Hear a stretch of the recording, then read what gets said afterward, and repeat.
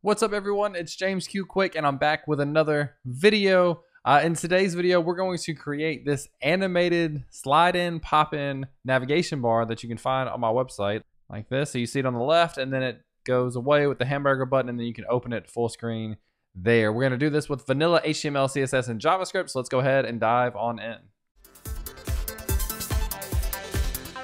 All right, so I'm gonna start over here in my project. I've got 3 files: HTML file, app.js, app.css. Actually, if you're interested, you can download the web boilerplate extension, and this will kind of automatically generate all of those files for you and then connect them so you reference the CSS and JavaScript file from your HTML file if you want to. I'm also using the live server extension. You can see it's running down here on port 5500. That way, when I type in stuff, it will automatically reflect in the browser here. All right, so let's start to build out this side menu or slide in bar, whatever you want to call it. And what we're going to have is we've got our container. So that's going to be where the main content lives. And then we're also going to have a nav with an ID of menu bar. We could call this anything, nav bar, whatever you want. Actually, nav bar probably makes more sense, I think. Let's do nav bar. And notice I'm using these snippets here. These are emit abbreviations or emit snippets. It allows you to do shorthand codes to generate HTML and then CSS as well. If you're comfortable with that, I would recommend trying it out. If you're new to it, give emit snippets a try. If not, you can just type it out to follow as I'm doing here. So we've got our nav bar with our nav with an ID of nav bar. Inside of that, let's just look at what we have. We've got this top part. That's kind of the brand, the nav brand. Then we've got the links, and then we've got kind of the footer. This is the stuff that goes at the bottom here. So let's start to lay that stuff out. Inside of here, we're going to have a div with a class of nav brand. So again, using those emit snippets. Inside of there, we're going to have a p tag with James Q Quick inside of it. And actually, I'm going to make this a little bit fancier. So I'm going to do a strong around the Q. All right, that way we can highlight it red in a second. Okay, and then below that, I'm also going to have an image with a source of, this is actually the file right from my website. You don't have to have this image. If you want to just skip the image, you can. If you want to go and grab the image from going to jamesqquick.com and then right click and then copy image address, you can get the same image, or just grab your own image or any image you want to. It doesn't really matter. You might have to resize your image, so make sure that you set a width and a height to get it around the same size. All right, so we've got, there's our nav brand. We just have 2 things in it, the P tag with James Q Quick, and then the image inside of it. Then inside of there, we're gonna have an unordered list, and that unordered list is gonna have an ID or a class of nav items. So obviously these are gonna be like the links that go inside there. And we'll just do a couple here as dummies, and I'm gonna do shift and option and then down to generate multiple of these. So we'll have home, about, courses, blog, and then we could, you could do whatever you want in here, nothing fancy there. So those are going to be our navigation items or our navigation links. And then lastly, we'll have a div with a class of footer. So just dot footer with emit, we'll do that. And then inside of there, I'm going to do basically the same thing with that James Q Quick. So I'm going to have a James and then a strong and the Q in there. Why do I have 2 cursors? Don't want 2 cursors. And then quick to end that. All right. So there's our basic content. If we come over and look at what we have, one, it doesn't look that great. I don't know what's wrong with, I think this, it does not, well, that's actually because we've got it in the alt, not the source. All right, so put that link in the source and hopefully that will show, if we type it in here right, there we go. All right, so there it is. All right, so we're good. So we've got our content showing up here. Not really fancy yet. Obviously, we need to do some styling on this. So the first thing we want to keep in mind is that this navigation bar, while the screen is relatively wide, is going to take up a certain amount of width. In this case, we're going to use 250 pixels, and it's going to always take up that width, and it's always going to stay on the left-hand side. So to start styling that, what we can do is we can come in and select our nav bar, and let's just say it's got a width of 250 pixels. It's going to have a height of 100 view height. So this is going to take up the entire height of the page. It's also going to be position fixed. So we want it to stay there and never move. And then we can get into doing some colors just to kind of match this thing up with what we would expect. So I'm gonna grab, we've got a couple of these pre-typed out here. I'm gonna give it a background color of that dark gray. Let's just see what that looks like. All right, so that's not exactly what we're looking for yet. We also want to add the color for the text of white, so it'll be a little bit better. And then notice let's do an inspect here to figure out why this thing is coming further down. All right, so the thing that we're really missing here, notice that this is kind of moving far down. We want this navigation bar to be at the top. So with position fixed, we can do a top of 0 and a left. Oops, not that, whatever that was, a left of 0. So this should position this thing in the top left. And that's actually getting really close to what we want. But notice also that this is like covering some of this content. So what we need to do, did I set a max width on this? Looks like I've got the zoom on here for some odd reason. Okay, I don't know why that was happening. But notice that this H1 now it's not being covered up because the text isn't long enough, but it is kind of bleeding into the navigation bar. So what we want to do is on the body, we want to do a margin left of the exact same width of that navigation bar, so 250 pixels. So now notice that this thing is going to slide over and the container is just going to kind of sit to the right of that bar. And then we've got, what is this, like body padding? Yeah, so let's get rid of body.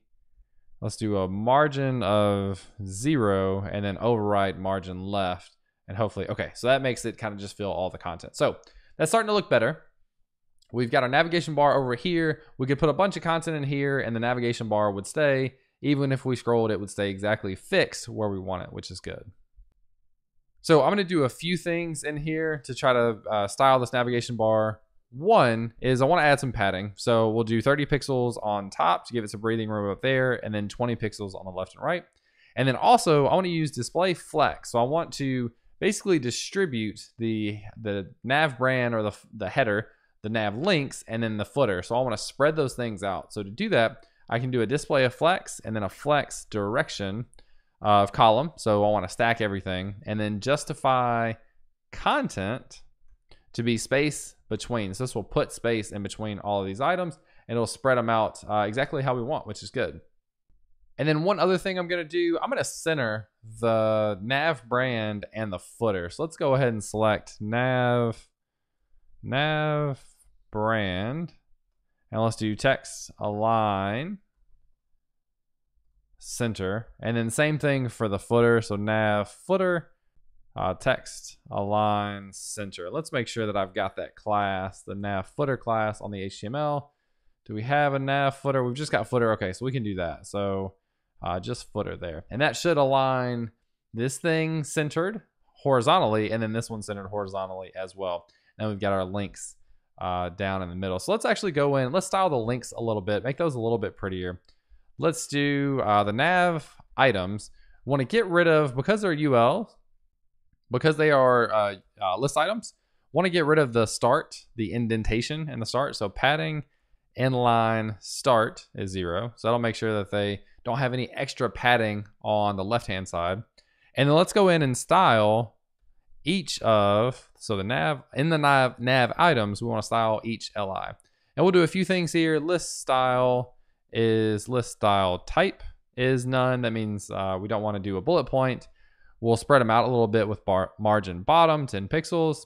And then we want to text align these left just to make sure they are, and I think they already were, so that's okay. All right, so those are there, which is good. Now I could probably, let's bump up the size on that a little bit. So let's say font size 16 maybe. Is that picking up that?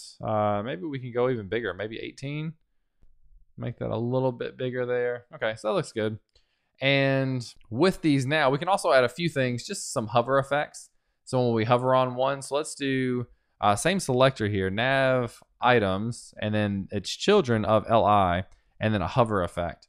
And when we hover, we want to add cursor of pointer. All right, so we want to do that. And then also we can do a transform and scale, and we can just scale it just a little bit. So just set the scale to 1.01. And this will give us just a really subtle kind of hover effect here. It may even be a little hard to tell, but it's just a little kind of a nice subtle thing there to have. One additional thing, I'm going to go ahead and style this strong tag up here. So just general Strong tags, they will have a color of, and let me grab this color. This one right here, paste this in. This will give it that red color. And now we should see the Q up here and the Q down here. So that's good, that works. And actually I think just for a little bit of differentness, let's do the handle here. James Q Quick as a handle. That'll differentiate a little bit from the top and the bottom. Okay, so we've got basically the layout here of our nav bar, but it's not responsive, obviously. So if I start scrolling in or shrinking the screen, it's not responsive. That's actually something we really want to fix. So in general, when we get down to a certain point, and actually we can come over to this one to show you, when we get down to a certain breakpoint, which is 786 pixels, we want the navigation bar to take up the full screen. So you can see it just kind of scrolls across this entire screen, then we'll close it with the hamburger button. So let's just add the selector for the media query for that breakpoint. So let's paste that into our CSS file. Let's scroll down to the bottom, and media and max width is going to be 786. So once it gets below 786, these properties are going to show. So we want our slide menu. Let's see here. We want the width to be 100% of the view width. So we'll do a VW. So we'll make it full width. It's still going to be static. So it's still going to sit on top of everything and not, or fixed and not move. And we can leave that, I think, for now. And we should see at 786. Let's see why that's not being applied. Our nav bar. Oh, I think I changed the name from slide menu to nav bar. All right, so now we should see this thing takes up the entire space. A couple things we want to do is we can style the links here to be centered now, just because it's a little bit different of a layout. So we'll do nav, items, and then li, and then text align, center. All right, so we'll go ahead and style those to be centered. We can make them bigger. We could do different things. We're not going to get too detailed in the design here. I probably would make these a little bit bigger. But this is how we want it to show, but obviously we have no way to interact with this to be able to open and close and toggle that menu. So that's where we need a hamburger button. Let's add this div in here above the nav bar. So let's add in this hamburger button, and this is the hex code for a hamburger button. So if you just type that in just like that, what you'll get is the hamburger button right here. A little bit small, but it's there. So there is that hamburger button, and we could probably make that a span just to be a little bit better. It's not going to take up the entire space. What we want this hamburger button to do is we want it to sit basically in this top right corner. So to do that, we can do a position fix. So we'll come in and we'll select hamburger button, and we can do similar to what we did before. Let's do position fixed. And then we can set the top, set it 30 pixels from the top, and then right will be 30 pixels from the right. So this should put it in that top right corner. That's basically where we want it. And we can add a few more styles here. We can do our hamburger button hover. So hamburger button hover. We want this to have a cursor pointer. That's pretty standard. Anytime you have a button, go ahead and add that cursor. It'll help you out just a little bit there. All right, but by default, we don't want this thing to show. So we actually want our hamburger button menu to be invisible to start, and then we'll show it once we get down to that breakpoint. So for this, we will put a display of none. This will make that hamburger button disappear. So now there's no more hamburger button, but inside of the media query, now we want to show the hamburger button. So let's select the hamburger button. All right, let's grab that, close it out. And then here, instead of display none, we'll do display inline block, okay? So this means that if we shrink this screen to 786 or 776, what is that breakpoint? Something like that. All right, somewhere in here should be our hamburger button. So let's look to see where that thing is. It's there, but it's not on top of everything else. So let's see if we can set the Z index to something like 10, and now you can see it there, which is good. All right, so we want to make sure that that index is 10. So let's set the Z index to 10.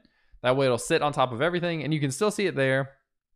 But then when the screen gets bigger, you don't need it because the nav bar is going to stay there the entire time. So, all right, we see that. Now we want to have a little bit of functionality that says when we click on that button, we want to toggle open and closed the navigation bar itself. So let's open up our JavaScript file. Let's get a reference to the hamburger button, and we can do that by calling document.get element by ID, and then pass in the name of the ID, which is hamburger button. Okay, so we'll get that, and then we'll set hamburger button dot add event listener. We'll set a click event, and then this callback will happen when we click. So let's start off by logging button clicked. All right, so anytime we click the hamburger button, this will just log it out. Okay, so let's click on it and open our console, and you see button clicked, button clicked, button clicked, button clicked. So that seems like it's working pretty well. And now the only thing we want to do is toggle a class on the side menu to open and close it. So we need to get a reference to the nav bar. So nav bar equals document.get element by ID, and then nav bar. And then we'll take that nav bar and we'll do class list.toggle, and we'll toggle the open class, which we haven't written yet, but we'll come back to that in a second. So if we save this and run again, if we select the nav bar here and we click this button, you should see class open appears, and then it goes away and then appears. So it toggles it every time, which is what we want. So by default, when we come to this small screen, we don't want to show the navigation bar at first. We want to be able to click that hamburger button to show it. So we want to hide it by default. And the way we're going to hide it so that we get the animated like pop-in effect is we're going to hide it by basically just putting it off the screen. And to do that, let's come back into the nav bar.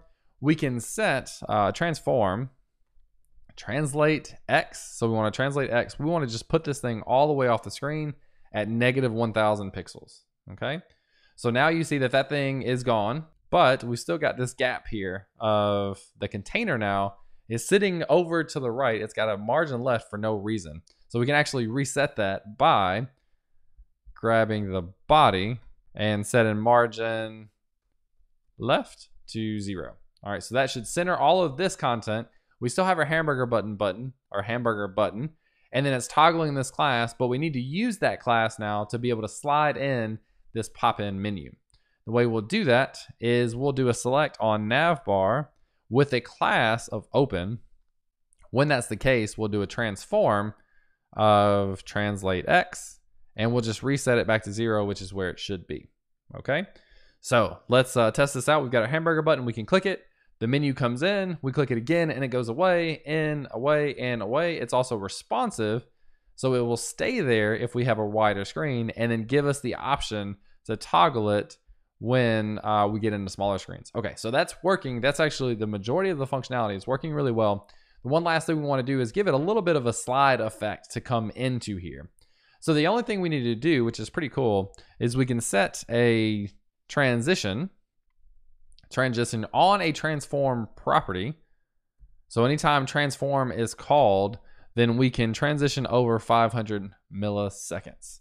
So save that. Now let's toggle this, and you should see it slide in and out, in, out, in, out. It still is going to work here. All right, so that still works. It's still going to stay there on the left. And then now we have the ability to toggle open that menu fully. So that's almost exactly what I have on my website, where I slide in this menu from the left, and then on the full screen, it's going to stay over here anyway. So that is how you create a pretty nifty little pop-in, slide-in, animated, and responsive navigation bar or menu in your website using just plain HTML, CSS, and JavaScript. I'm curious, have you built any cool, fancy navigation bars or menus? Do you use any frameworks to do that? Or is this basically the same kind of technique that you use in your project?